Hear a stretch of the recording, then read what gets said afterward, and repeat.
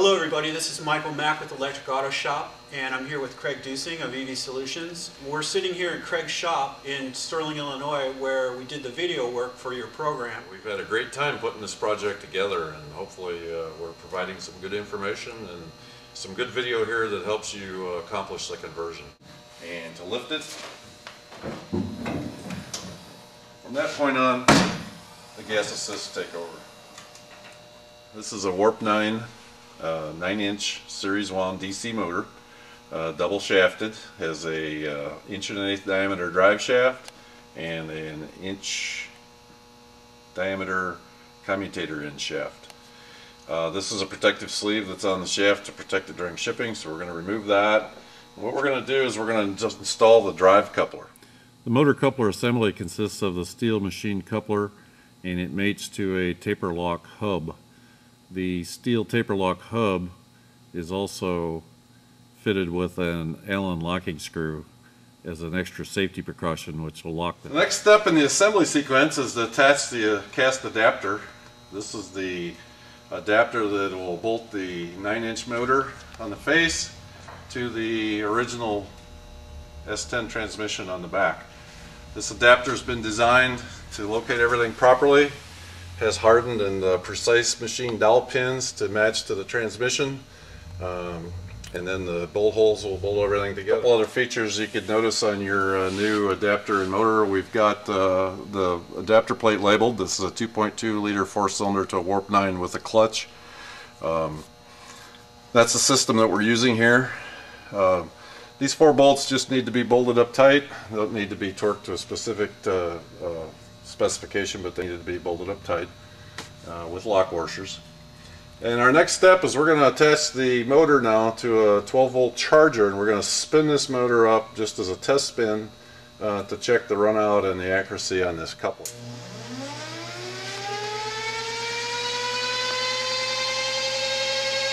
What are you looking for there with this? Just motion. I'm looking to see that there's no wobble and that everything's running true and round, that there's no out of roundness.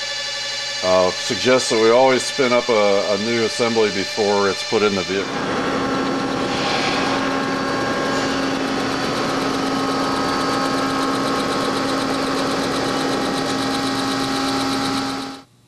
That wraps up our pre-assembly of the control circuit enclosure. To review, we installed a Curtis PB6 pot box on the end of the enclosure, 2 Curtis SW200 main contactors, 2 12-volt control circuit terminal strips, and the high voltage KLK20 fuse block and holder. This concludes our session on assembling the control circuit enclosure box. Here's the Warp 9 transmission assembly installed in the vehicle. Go ahead and spot the 4 mount leg locations. We'll use a center punch and spot through the existing legs. To install the throttle cable assembly, first we'll mount the modified vehicle throttle cable bracket to the control enclosure box. The tubing protects the cables against scuffs, rocks, and other abrasions.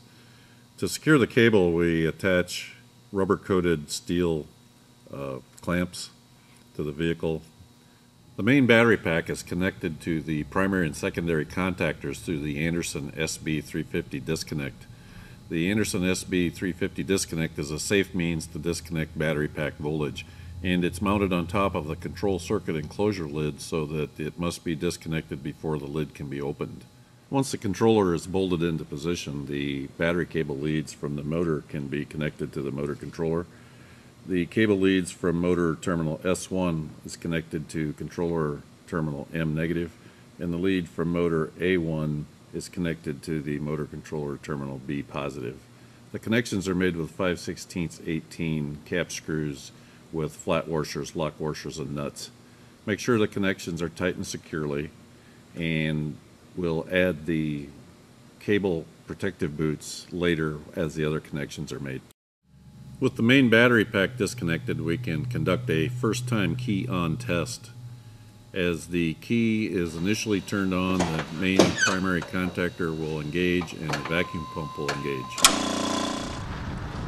Well, this wraps up our training session, so Good luck with your conversion project, and we wish you the best.